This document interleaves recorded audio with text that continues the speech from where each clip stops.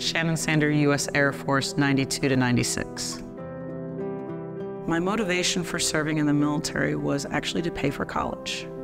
Ran out of money for college, identical twins. Parents couldn't help both of us, so the military was good to my family, so I decided to go into the Air Force.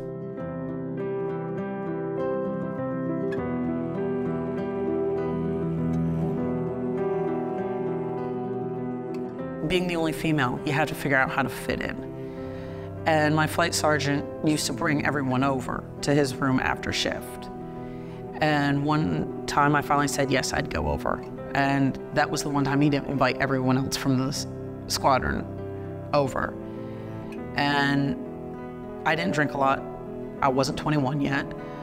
So I had a couple, and he's like, well, just lay down here. Well, I laid down, fell asleep, and then I'm waking up to him raping me.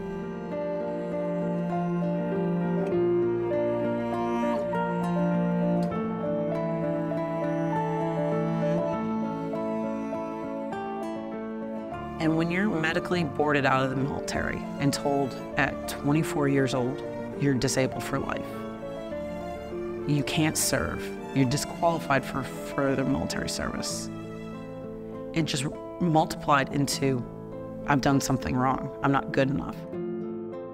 So it became where you isolated. You didn't talk about it.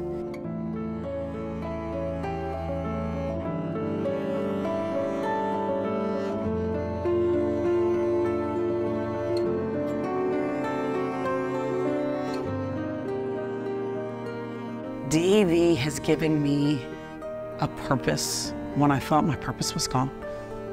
Has shown me I can be a leader again and inspire people to do something.